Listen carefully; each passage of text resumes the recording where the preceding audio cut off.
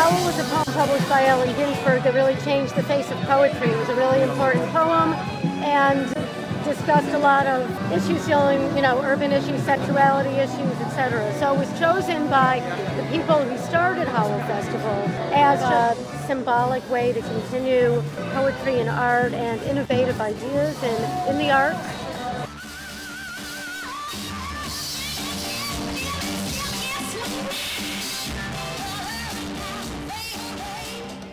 Because the artists in the Lower East Side and East Village usually, like myself, I was a musician in this area, playing in a band for 10 years. We never really received W-2s or anything like that. So this is a celebration, but Howl also has a help fund which benefits people in the arts, actors, musicians, performing artists, visual artists, get services that they need.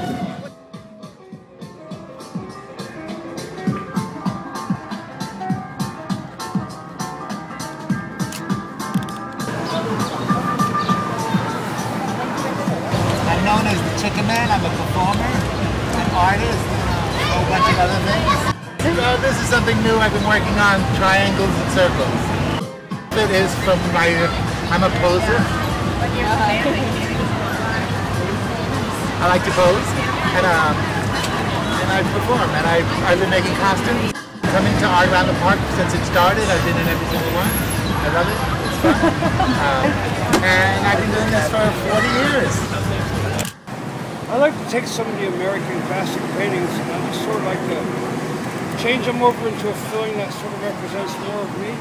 American Gothic is pretty easy to get. I mean, when you see when it's done, there's going to be some things it shows that they're struggling farmers, you know what I mean? Per se, they're going through foreclosure and some other stuff. And I'll say that's representative of me because I'm struggling too. I'm a machinist. I worked in a factory in the Bronx. Yeah, I mean, it's just art, I don't make a lot of money. But I decided 2 years ago that I would try to paint things that sort of had some kind of meaning. Like people could see it and would think about it.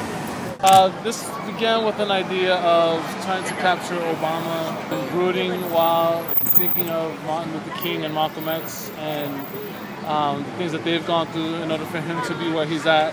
The fact that the world is now in a different place than when those two men were alive, and how the world sees people of color differently in both the positive and negative respects. I'm a teacher assistant full-time and an aspiring artist. So, and I do things like this to try to get my name out there. And hopefully in the next 10 years I will be a living artist. Where everything that I do, I make my money off of. It's just my art.